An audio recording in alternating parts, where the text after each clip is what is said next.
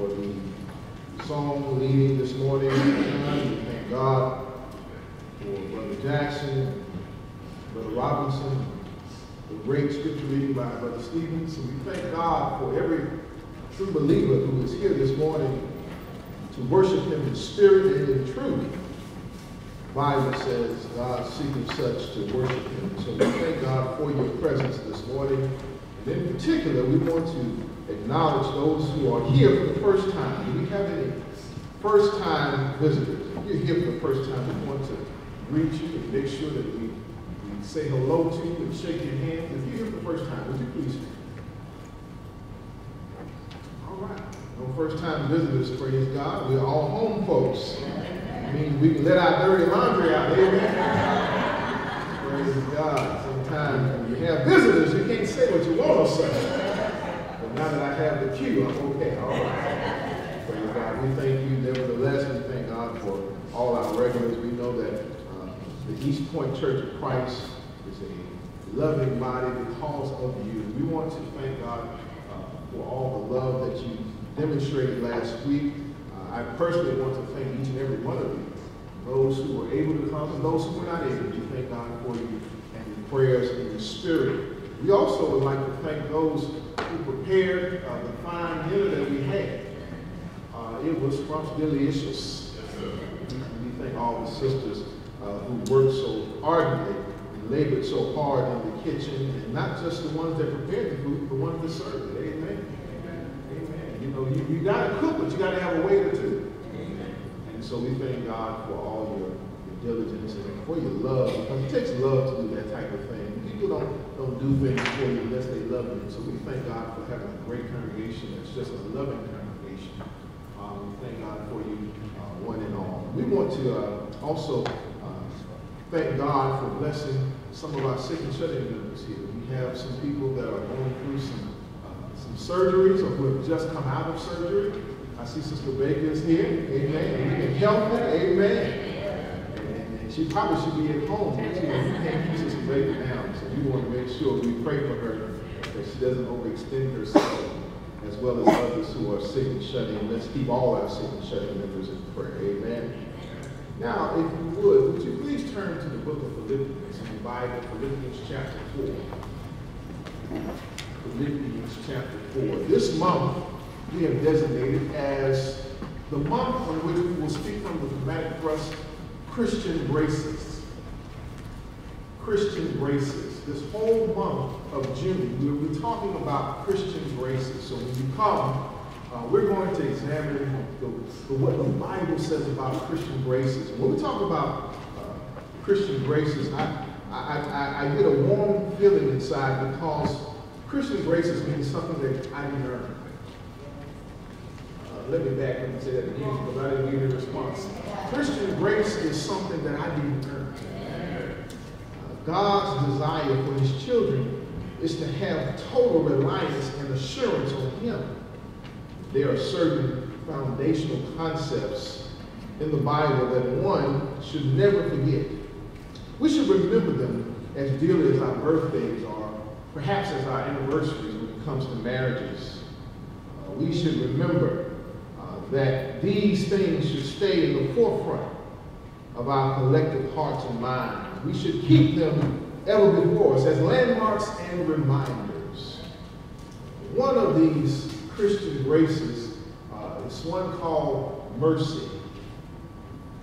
Mercy has many technical definitions, but perhaps the most succinct and poignant one is mercy is God holding back from us what we deserve. If you ever hear the word mercy, I want you to understand what it literally means. It is God who is infinitely just, who has all the right to punish us anytime He so pleases. We are breathing His air as corruptible beings, but God held back from us and is still holding back from us that which we deserve. Now, mercy has a sibling. It's actually a twin named grace. Grace is the twin brother of mercy. So where you see one, you usually see the other. Amen. However, grace is defined in many ways in theological circles and in academia. But the simplest definition, one that states it perfectly, is grace is God giving us something that we don't deserve. Grace is God giving us something that we don't deserve. Brothers and sisters, for a few moments that I have remaining, I want to talk from 3 points, and the lesson will be yours. The first point is the unsurpassed quality of peace. The unsurpassed quality of peace. The next thing I want to talk about is the unrelenting power of peace. The unrelenting power of peace. And then lastly, I want to deal with the unbelievable provisions of peace. The unbelievable provisions of peace. Philippians chapter 4, beginning at verse number 1 says, "Therefore, my brethren, dearly beloved and longed for, my joy and crown, so stand fast in the Lord, my dearly beloved. I beseech Euodias and beseech Syntyche, that they be of the same mind in the Lord. And I entreat thee also, true yokefellow, help those women which labor with me in the gospel, with Clement also, and with other my fellow laborers, whose names are in the book of life. Let your moderation be known unto all men. The Lord is at hand. Be careful for nothing, but in everything by prayer and supplication with thanksgiving, let your request be made known unto God." Verse number 7 is where we're going to camp out this morning.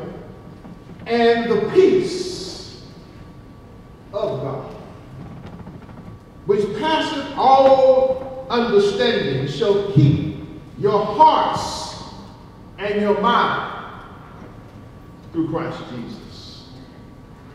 Brothers and sisters, for just a few moments, I want to talk about the peace of God. The peace of God. Verse number 7 says, the peace has to first come from a source other than yourself. If you see the genitive, even though it's not in the original text, the term is just peace, God, or Irene Theos. But there is a certain implication there. It is the peace of God. God gives us this peace. It indicates that there is a place from which it must come, spiritually, not naturally. This peace is superior to any carnal attempts. Peace is defined as to join or to bind together which was broken or divided. It means to set it one again. You've heard it expressed this way: they have it all together. So when we think of peace, I want us to launch from that definition, because peace does not mean the absence of problems or the absence of tribulation. The word peace literally means to set together. It means to bring back together. Now, brothers and sisters, why is that important? Because this peace is superior to any carnal attempts. The unrelenting power of peace. This peace is not temporal for the child of God, because it says it shall keep your hearts and mind. Too many Christians have voluntarily relinquished their God-given peace. And the peace of God is not absence of problems, but a reflection of the presence of the divine sufficiency in the midst of the problems. For note-taking, I want you to write down Philippians chapter 4, verse 13 and verse number 19. So we understand, because of the unsurpassed quality of peace, that we then have the unbelievable provision of peace. In Isaiah chapter 26 and verse number 3, Isaiah 26 and verse number 3, the Bible says, "Thou wilt keep him in perfect peace, whose mind is stayed on thee, because he trusted in thee." Now understand what Isaiah is saying. Isaiah says, God will keep your mind in perfect peace. The word there, peace, comes from a term in the Hebrew that is very interesting, because it literally talks about tranquility, but it also says that God will keep it. God will guard it in your heart. But how does he do that? He does it continually, because you have kept your mind stayed on the Lord. Now, it's important to understand the prerequisites to having the peace of God. You first have to understand who has the peace, which is God. God has the peace. But he says in order to receive the peace, you must have your mind stayed on him. Now, brothers and sisters, that's going to be a hard part for most of us, because when we have problems, the first thing we want to do is try to solve them. The first thing we want to do is try to find a solution in our minds, in our carnal minds, of how do I rectify the situation. You know, in this world, there are so many things that are going on, it can disturb your peace, can't it? Just the other week, there was a young lady whose body was riddled with bullets about 3 miles west of here. Her body was dumped in a park. Her mother and her grandmother could not figure out why she was killed in such a gruesome way. About 3 weeks ago, a young man was driving in the city of East Point. 3 or 4 of them were in a van, and they came up a hill. And on top of the hill, there was a young man with an AK-47 randomly shooting at this car. He kills one of the occupants. And the question is, why? In this political climate, we have candidates that like to be divisive, and they talk about one group to stir them up against another group. They have people that have lied and done all these types of things in the political arena, and we wonder who to vote for. We don't know. As a child of God, sometimes it gets sort of ambiguous, because they don't seem to have the character or the integrity that we need for a president. But the question is, how do we find peace? People are losing jobs. And those of us who have jobs are stressed out because we have evil supervisors. We have cliques on our jobs. We have people that don't like us, not because of what we've done, simply because we don't promote all types of foolishness. Where do you find peace in a world like that? The Lord says, I have the peace. Brothers and sisters, let's understand where this peace comes from.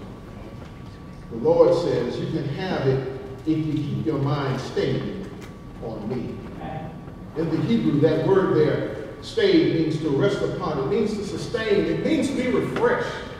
It pictures, if you will, someone leaning against a wall who has no more strength. They walk as far as they can walk, and so they lean against a tree or they lean against a wall for support. God says, lean upon me, and I will give you perfect peace. 1 Peter chapter 5, around verse 6 and 7, the Bible teaches us that we should cast all our cares upon the Lord, for he careth for us. Brothers and sisters, one must come to know God first before experiencing the peace of God. Romans chapter 5 and verse number 1. Turn there quickly. Romans chapter 5 and verse number 1. The Bible says, therefore, being justified by faith, we have peace with God through our Lord Jesus Christ. Every believer has to come into the eternal peace with God. He says, therefore, being justified by faith, we have peace with God through our Lord Jesus Christ. However, not every believer necessarily experiences the peace of God, which Paul describes in this passage. This peace is a promise, which is the result of the practice of thankful prayer to God. Before God saves us, we are at war with the Almighty, and our peace with Him is disturbed. When we are justified by faith and reconciled to our Creator by the blood of Jesus Christ, we are made positionally at peace with God and are set at one again. So to speak, like Adam and Eve when they were in the Garden of Eden and sin entered into the world, Paul says, I can give you peace of God, which can be a believer's experience. It's what's called experiential peace. As one who surrenders their will to God, he submits to his authority, and he walks in his spiritual empowered direction and obedience. This is what is meant by the fact that you can have peace of God. Colossians chapter 3 and verse number 15. Colossians 3 and verse number 15, the Bible says, and let the peace of God rule in your hearts, to the which also you are called in one body, and be ye thankful. God says, I'm going to give you peace, but the peace I'm going to give you must have rule in your heart. It's interesting as we look at this analogy. Paul uses what's called a sporting analogy. Paul says, let the peace of God umpire in your life. See, sometimes we want God's peace, but we don't want God's peace to do what it's supposed to do. When you're wrong, guess what he says? Strike one. When you're not doing what's right, God says strike two. And when you keep on doing it, God says you're out. Because God's peace rules in our lives. I wish I had 1 or 2 Bible readings this morning. And so what we have to understand, brothers and sisters, is that God's peace must rule. The peace of God is one test of whether or not we are in the will of God. He says, let this peace that Christ can give you keep on acting as an umpire in your hearts. If we are walking with the Lord, if we're yielding to the Spirit, then the peace of God and the God of peace exercises the influence over our lives and our hearts. Whenever we disobey, we lose that peace.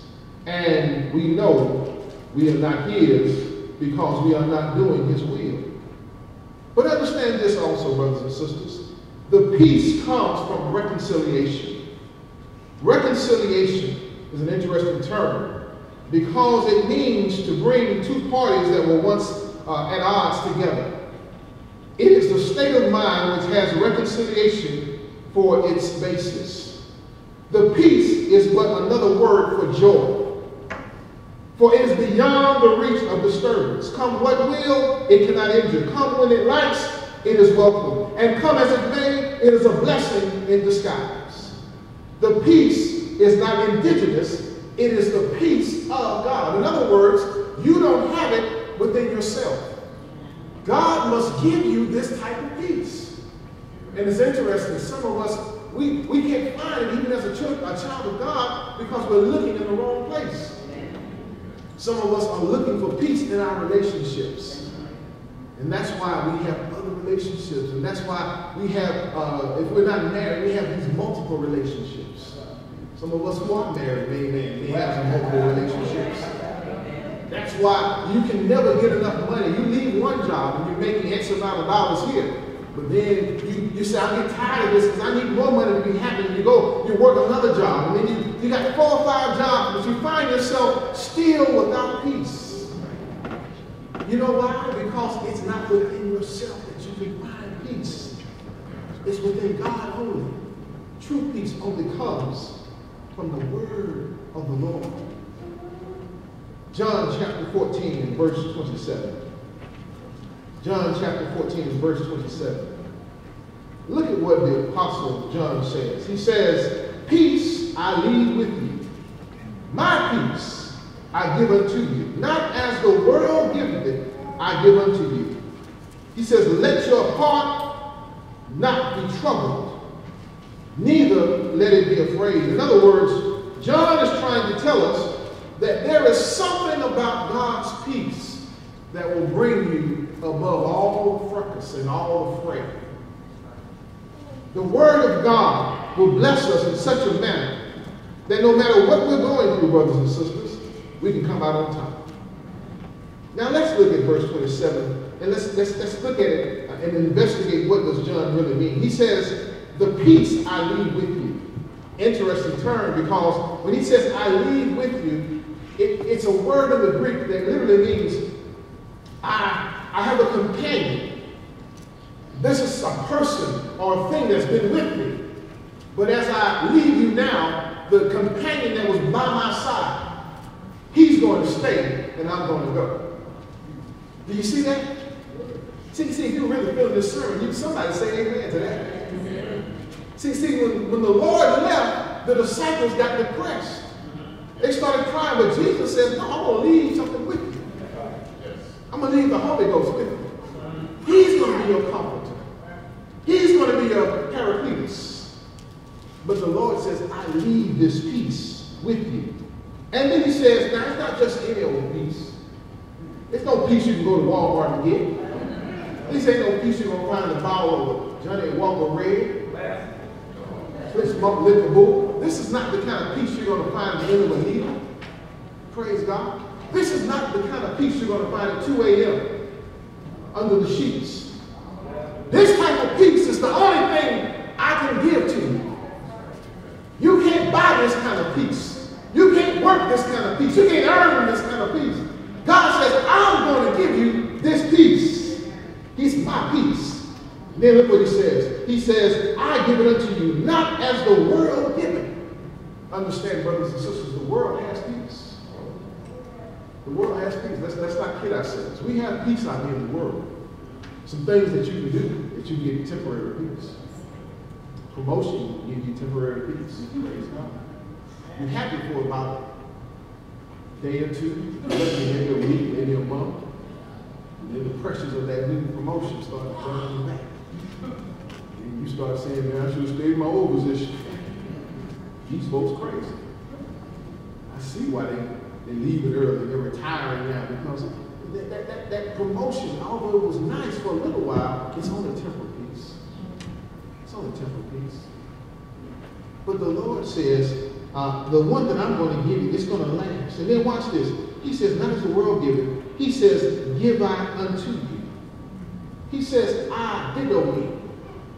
He says, I bestow it as a gift. You know, sometimes we receive some things that we don't really want. But when the Lord says, I'm going to leave it, and I'm going to give it as a gift, you better take it. Praise God. And God says, I'm going to leave this, and I'm going to give it to you. And watch this, brothers and sisters. He says, if in verse number 27, he says, and the world can't give it to you, but I'm going to give it to you. And he says, let your heart not be troubled. Do you see that?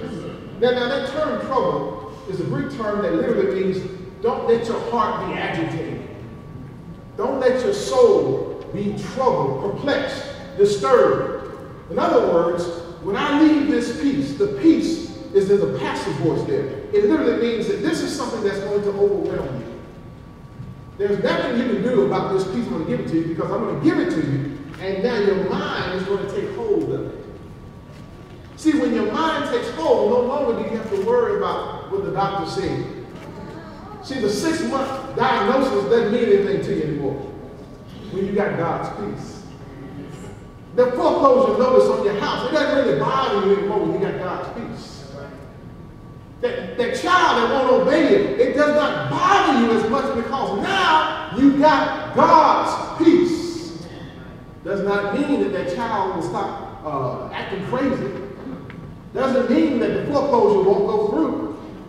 Doesn't mean that when you press Tilly, she says you only have $105 to your name. Do they still have Tilly's? Praise God. But whatever it is in your life, God says you've got peace now.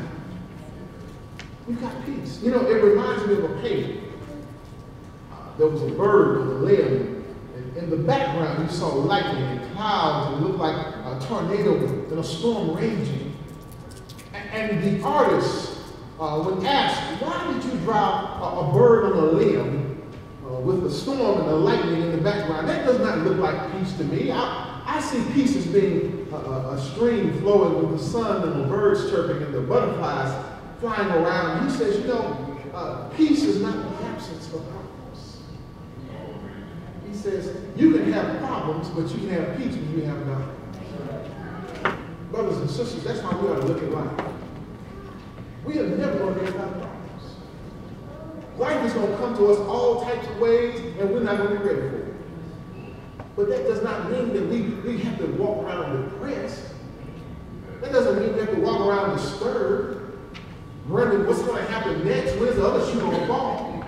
Because God says when you have peace with him, you can have peace of him. I wish someone understood that this morning. He says, don't let your heart be troubled. Then he uses an absolute negation. He says neither in the Greek.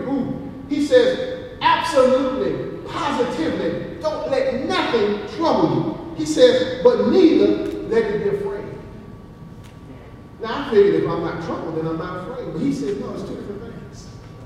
He says, don't let your soul be troubled so that your external won't be afraid. One is passive in the voice, and it's an imperative, so that means it's a command. And the other is active. See, when you know you have the peace of God, then you can act like you ain't got no problems. When God is your God, when you know God controls all things, then you don't have to worry about anything. That's what he actually meant in one verse up. In Philippians chapter 4, verse 6, he says, be anxious for nothing. Be careful for nothing. But in prayer and supplication, with thanksgiving, make your requests known unto God.